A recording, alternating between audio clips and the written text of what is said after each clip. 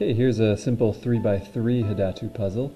The goal of this one is to connect the numbers 1 to 9. Again, we can go horizontally, vertically, or diagonally. Starting with 1, so we can go 1,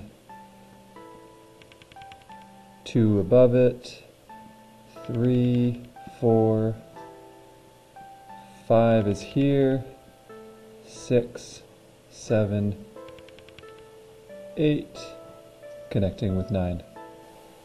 Here's another example. This is a 5x5. We have to connect the numbers 1 to 25. Still quite easy though, because as you can see, most of the spaces are filled in for us. So if we're looking here, 1, 2, 2 can go down to 3. From 3,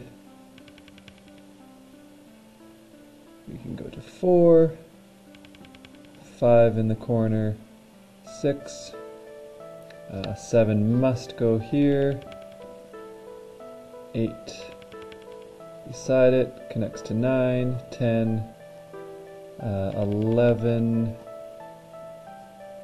12, 13, 14, 15, 16 must go here, 17 must go here, 18, 19 must go here, 20, 21, 22, 23, 24, 25.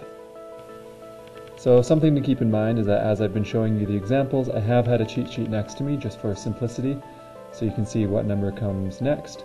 An example like this one though, 4x4 square, even though it is 4x4, there are a lot of numbers missing, so it's going to be quite a bit more difficult. This would be your upper level gifted students, and even certainly I couldn't answer a question like this without enough time. You can see where the difficulties would come from. If 1 is here, we could have 2, 2, 2, or 2.